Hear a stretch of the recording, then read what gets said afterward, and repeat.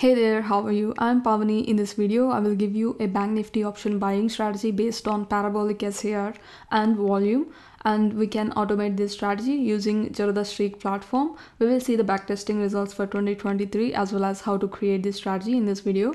Before we get into that, if you are new to the channel, please do subscribe and hit the bell icon so that you don't miss any updates. With that being said, let's see the backtesting results from Jan to 31st March.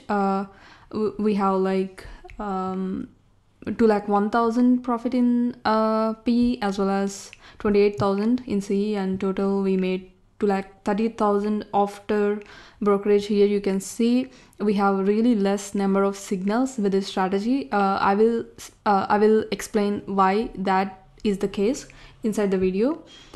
So that was for Jan to March, 2,30,000, and from April to June we made 93,000 CE in CE, and in PE we made 9,000 loss, total 84,000 profit after brokerage. And July to September we made 40,000 profit, and October to until today in November, this is 21st, until today we have made like 23,000 loss, but we had like around 6 signals, but we still have some days left in our quarter. This might turn into profit either way.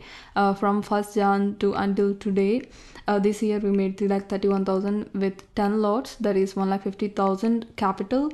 That is 220% of return within like 11 months. So let's see how to create this strategy now.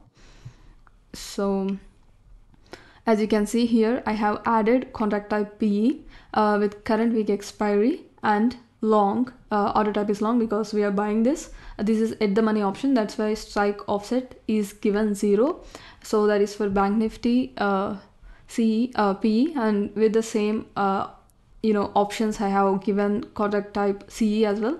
So basically we have added at the money CE and PE options for bank nifty, and in whichever chart we will find this signal, we will execute the trade for that particular option. And chart type is candlestick, candle interval is 5 minute, and holding type is MAS. I'm doing it for 10 lots. For 10 lots you're going to need 1,50,000 capital, and you can also do it with just 1 lot and 15,000 as well.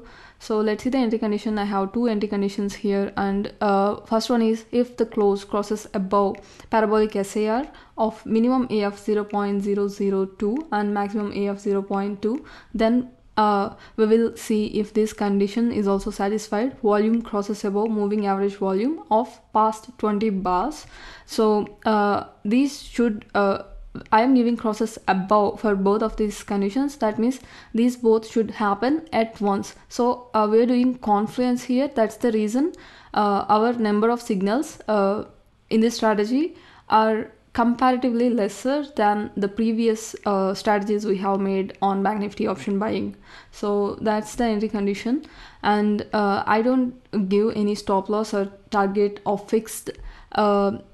999 placeholders has been kept there, but my exit condition would be close crosses below parabolic SAR of same settings, minimum A of 0.002 and maximum A of 0.2.